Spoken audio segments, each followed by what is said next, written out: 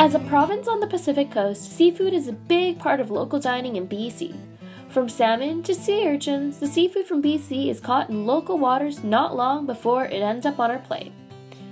But how exactly do these sea creatures end up on our plates?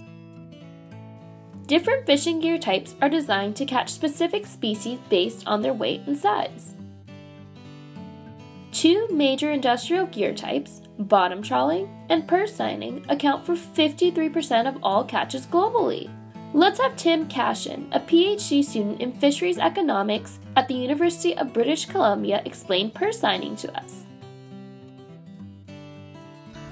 The way it operates is you have usually one or two boats, and you have this long net that you release off the boat, and you drag that through the water until you form a circle around like a school of fish.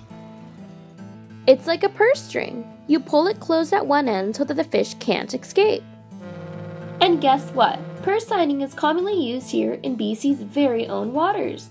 It's used for herring just off the coast here, but it's also used for major tuna fisheries like skipjack tuna and the tuna that you'd often buy in cans. Wait, but what about the cod used for fish and chips? How is that caught? By bottom trawling, the most widely used industrial fishing gear type.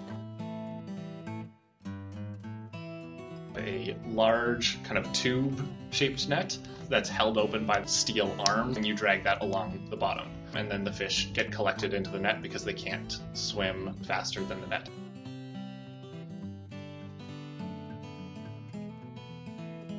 What about the crabs on the coast of BC and the lobsters in the East Coast? How do we catch these species?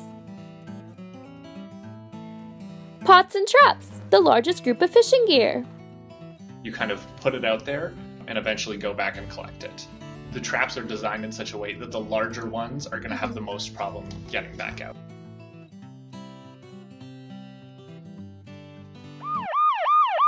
Wait, but what if we catch female crabs or crabs that are too small to be legally caught? Then what?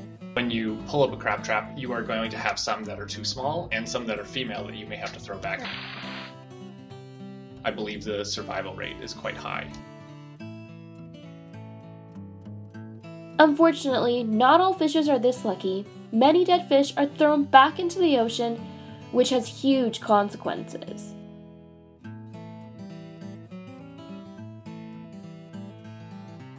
So here's the big question. How do fishing gear methods impact not only the marine ecosystem, but also the human population?